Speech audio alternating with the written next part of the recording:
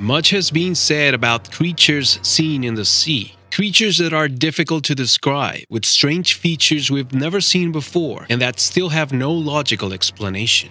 Although this time we will not speak of a being without a previous identification.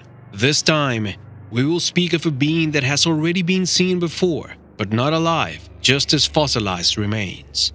This is the Megalodon, whose name means large tooth.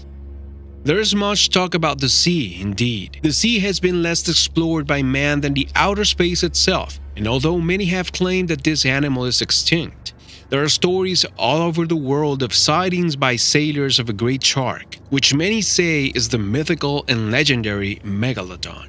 Everyone's question is the Megalodon still alive? Many sightings cast doubt on the claim made by scientists. Such is the curious sighting that took place in 1933. Throughout history, there have already been documented sightings by sailors of a huge shark. The case of 1933 is perhaps the most credible.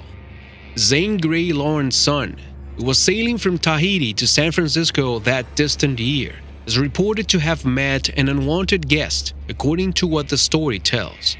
As detailed by David Steed in his book Sharks and Rays of the Australian Seas, the young man was on the deck of his ship when a flock of seagulls caught his eye as they flew in a spiral shape in an area of yellowish water. Lauren expected to meet a whale, but suddenly, a huge round head of 3 to 4 meters appeared in the sea.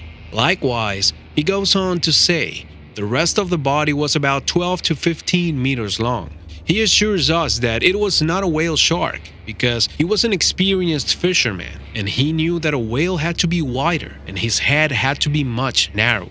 According to the Australian's interview with the fisherman, the young man kept asking himself what that had been. Had it been a real prehistoric monster from the depths? So much has been said about animals believed to be extinct, still living in secret passages under the sea, or being teleported to another dimension and occasionally returning to ours.